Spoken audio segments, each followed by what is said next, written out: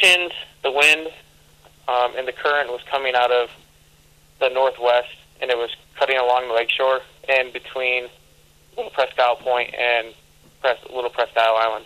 With the sea conditions out there, they were anywhere between 3 to 6 foot seas. The waves were causing a large current to run along the lakeshore that was ripping through the point in the island, and that's what caused them to come off of a shoaling. Were they on sand or rocks when they were, was it true they were waiting?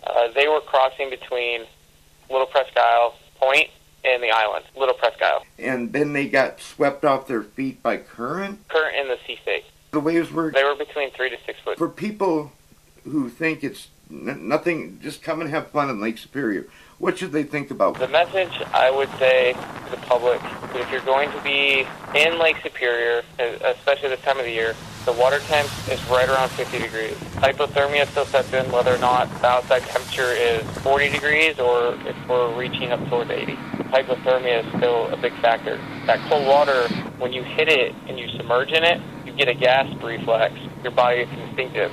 Your body's going to want to take in a big gasp of air, and you're going to do that regardless if your head's above water or below water. And the only thing that's going to help with that is wearing a life jacket if you're on the beach or having some form of flotation device with you.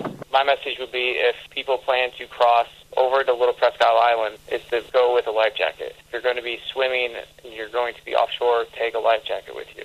That's going to help us as rescuers.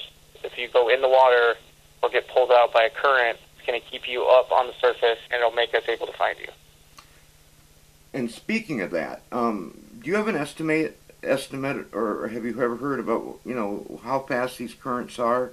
And second of all, isn't it true that when you're in one of those currents that you should just not try to fight it and let yourself out? The speed of the currents here, they shift with the wind and sea state. Depending on the weather conditions, currents will shift around. The best thing to do if you get caught in a current is not swim against it. You want to swim off to the side of it. You want to try to swim out of it, not try to fight it.